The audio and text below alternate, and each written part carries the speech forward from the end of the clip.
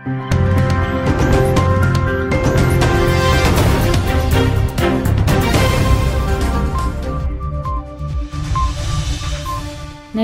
ենք օգոստոսի 30-ի կարևոր նորությունների հնգյակը։ Հայաստանի վարչապետ Նիկոլ Փաշինյանն ամփոփել է նախօրեին ELARD ընկերության հետ տեակոնֆերանսի արդյունքները։ Տեակոնֆերանսը սկսվել է նրանից, որ Փաշինյանը ձևակերպել է խնդիրը։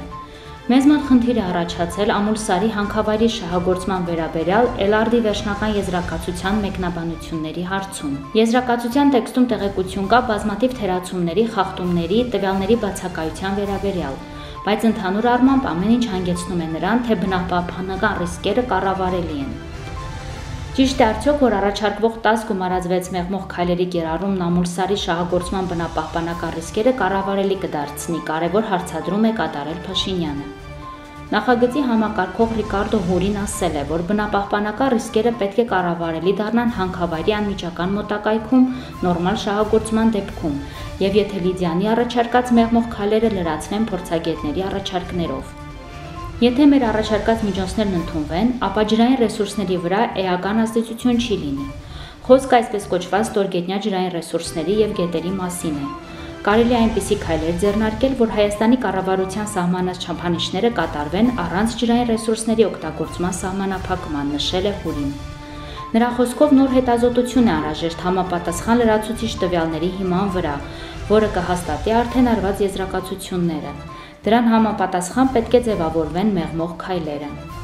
Լիդյան ընկերության առաջարկած միջոցառումները թերի են, անհրաժեշտ է, որ դուք վերանայեք ազդեցությունը շրջակա միջավայրի վրա, նշել է Հուրին։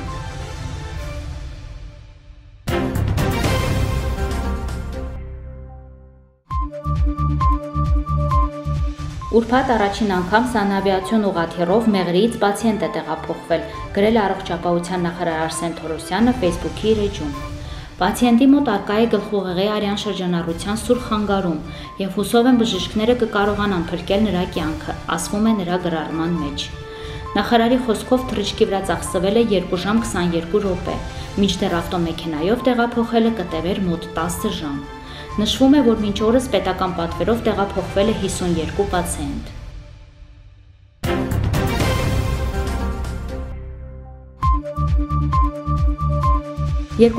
թվականի սեպտեմբերի 1-ից մեկնարկելու է դպրոցներում դասավանդվող առարկաների նմանատիպ թեմաների համադրությամբ օպտիմիզացման պիլոտային ծրագիրը։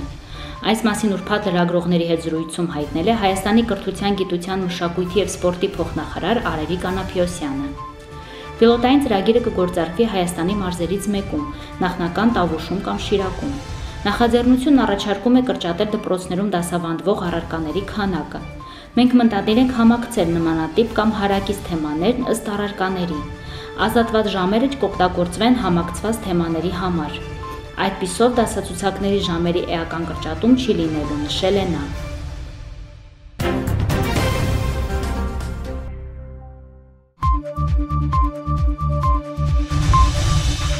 Երևանի քաղաքապետը ուրբաթ օգոստոսի 30-ին հանդիպել է մայրաքաղաքի երթուղիները սպասարկող տրանսպորտային ընկերությունների ներկայացուցիչների հետ։ Ինչպես հայտնում է Երևանի քաղաքապետարանի մամուլի ծառայությունը, քննարկվել են առաջիկա անելիքների, տրանսպորտային համակարգում սպասվող փոփոխությունների և նոր երթուղային ցանցի հետ կապված հարցեր։ Քաղաքապետ Մարությանը ներկայացրել է այն հիմնական փոփոխությունները, որոնք նախատեսվում են նոր երթուղային ցանցով։ Միասնական ցանցն ապահովելու է ինտեգրված հակագնային և տոմսային ճկուն համակարգ։ Տրանսպորտային նոր ցանցով ներկայումս գործող 111 ավտոբուսային երթուղու փոխարեն առաջարկվում է 42-ը։ Էապես կնվազի նաև տրանսպորտային միջոցների քանակը։ Կգործարկվի 845 ավտոբուս և 101 տրոլեյբուս։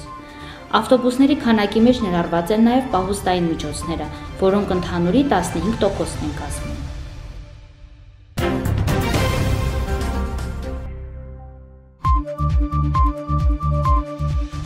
Հայաստանի վարչապետ Նիկոլ Փաշինյանի գլխավորությամբ կառավարությունում այսօր տեղի է ունեցել հակակոռուպցիոն քաղաքականության խորհրդի հերթական նիստը։